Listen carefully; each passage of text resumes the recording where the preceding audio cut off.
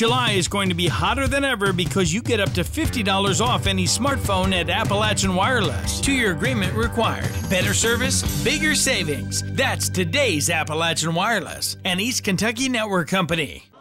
The Prestonsburg Sapling Center recently opened in Highlands Plaza as a safe hangout for youth ages 14 to 25. The center offers a place to play games, socialize, and shoot pool, but organizers say it's much more than that.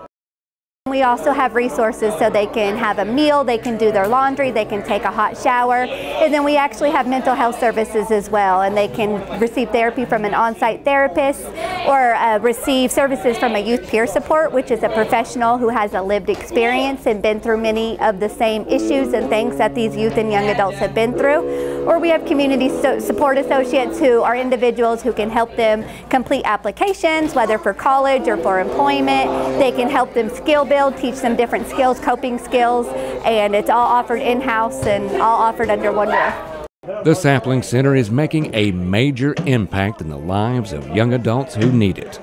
I just basically hang out with the other kids. If I need therapy, they'll talk to me about that. They've helped me with my housing because I left foster care and I was homeless for a while. So they helped me find housing. They also helped me get food stamps.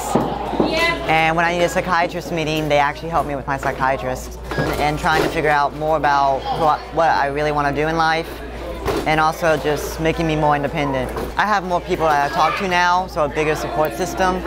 Plus, like, leaving foster care, if I did not have the Sapling Center, I'd probably be under a bridge right now. Kentucky River Community Care operates the center as well as similar centers in Hazard, Hindman, and Whitesburg, with new centers planned for Pikeville and Jackson. For more information on the Sapling Center, simply visit them on Facebook. Reporting from Prestonsburg, I'm Sean Allen for EKB News.